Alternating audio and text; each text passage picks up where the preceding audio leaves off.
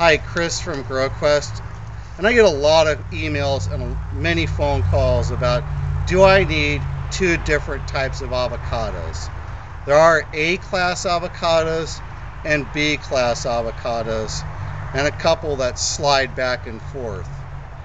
This is not an issue unless you're planting a lot of trees or you're in an area where you have very warm nights in January, February, March when the trees are in bloom.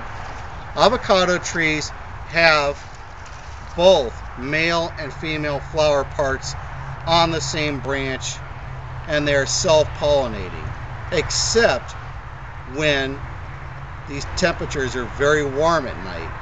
Then the flowers don't work that well, and the dominant side, the A side or the B side, comes into play.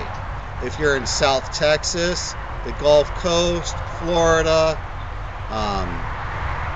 some of the warmer portions of the East Coast into the Carolinas and Georgia, then you're definitely going to be looking at two different types of trees to get a good crop of avocados.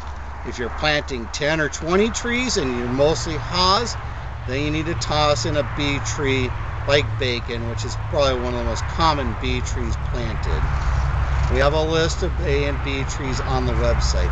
If you're just here in California or trying to grow them indoors where you can have some nighttime coolness, you shouldn't really have a problem between the A and the B trees. This is a haws tree in bloom. It's no rose, but when this is done, you get very tasty avocado.